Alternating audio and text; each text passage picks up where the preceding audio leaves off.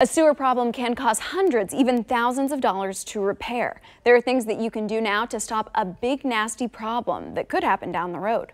Owner of MVP Air Conditioning, Heating, Plumbing, and Electric, Chip Gabbert explains. There's a few signs that homeowners will see as their sewer's starting to have problems. Sometimes they'll hear their drain gurgle. That's a sign that there might be something wrong down the line. Also, as drains start draining slower, then that's also certainly a sign that there's something out there that needs to be looked at. Well, a sign a little further along is if you have your floor drain in your basement and you start to see water around it. To lead to a broken sewer, what most time we see around here is what we call root intrusion.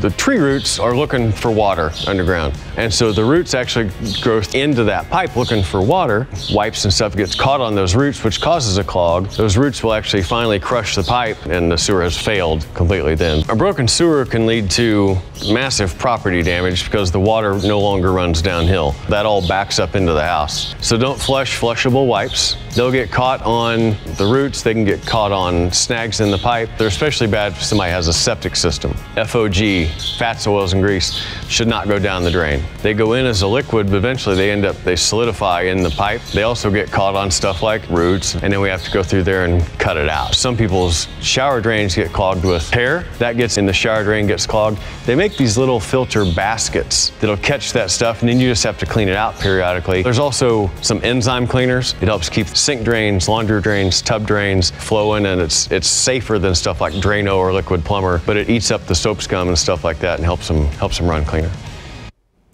Let the pros at MVP help stop a small sewer issue from becoming a big mess. Schedule an appointment online at themvpkc.com or call Chip and his team at 913-322-0868.